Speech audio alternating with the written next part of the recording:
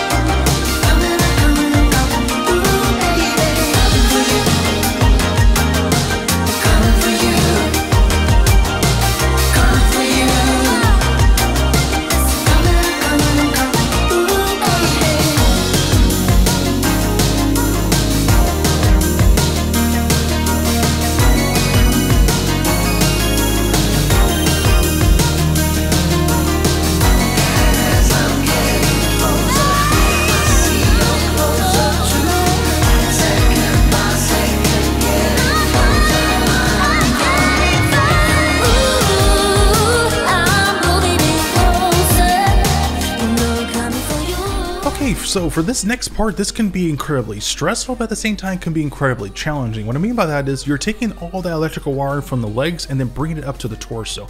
Now, as incredibly detailed that torso is, there is barely any cavity space in there to hide all electrical wiring. So a great deal of the hiding the wiring is going to be stuck between the main abdomen and just enough in the main cavity space to bring it from the backpack unit to the main head. Now the head itself is going to be probably by far the hardest part of this model kit, because my original plan was to install 2 LED lights, one for the camera and one for the eyes. And after giving it much thought, it would make sense to actually install 2 Pico LED lights for the eyes and 1 green for the head. But there is a big issue. Since these plastic pieces are very close to one another, they need to be separated. So to make this effect work, I'm actually going to need to separate the camera module clear piece as well as the eye piece into individual pieces. As you can see here, it's actually going to be very difficult, but at the same time, with a good pair of snippers, it shouldn't be that hard at all. But probably by far the most challenging part on this model kit is actually going to be blocking out the eyes, so that way you can actually have a great deal of creating less light bleeding.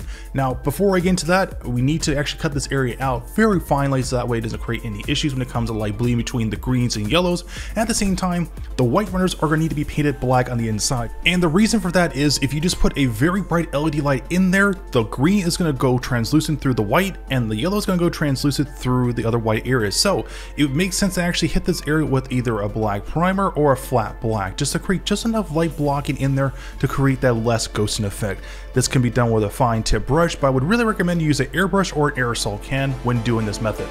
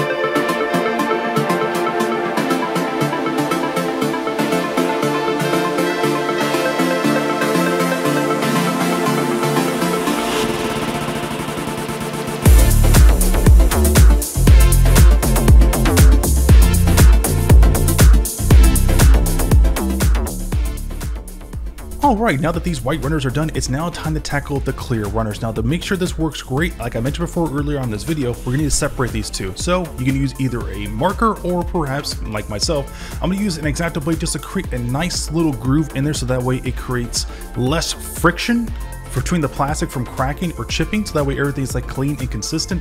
And then once I get it just right, I'm going to take these two apart and then actually hit up with black primer. Now the eyes itself, like I mentioned before, are going to be proven to be a challenge. Fortunate enough for us, we have these spare copper eye pieces. So what we're going to basically do is take these eye pieces, put them on over top of the eyes that are there, and that is going to be our masking area. Fantastic idea, works like a charm every time.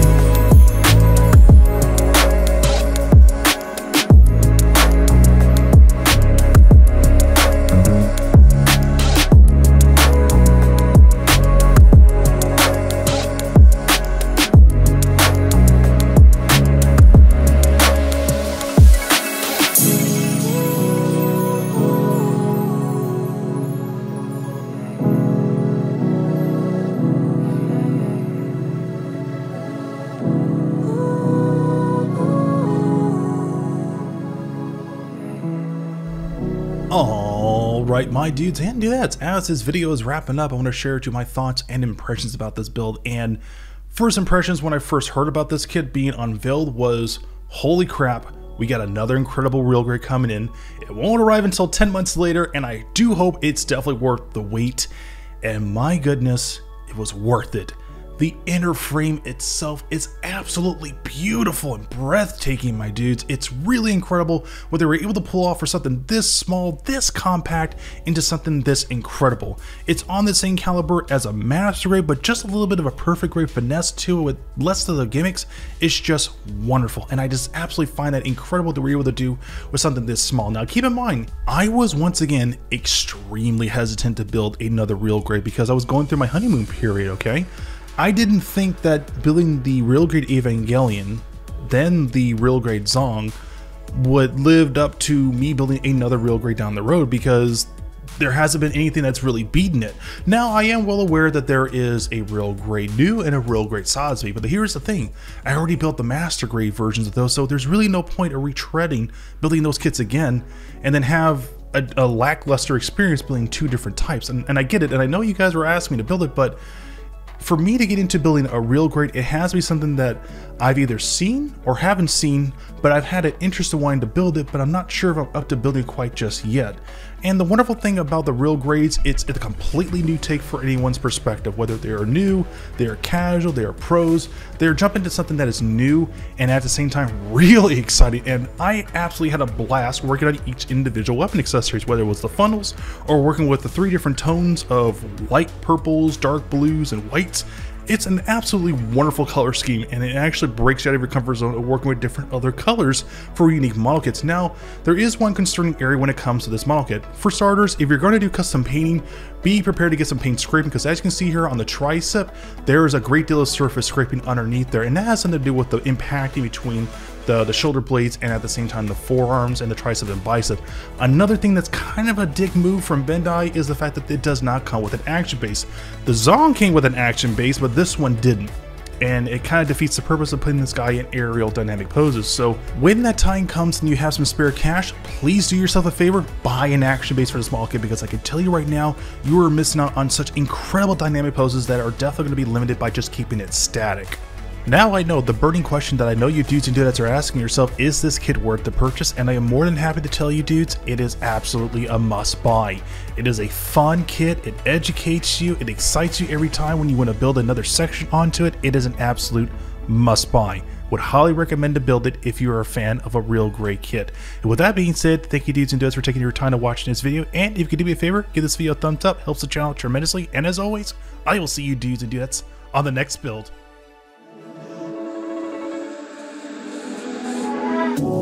In the overgrowth, under the tallest trees, is where I always felt protected. With a branch in hand, and you next to me, knew what we manifested. I crawl for you now, in the forest around, when the whole world is falling apart. The truth almost found, for the sun would go down, but mom would say home before dark each night.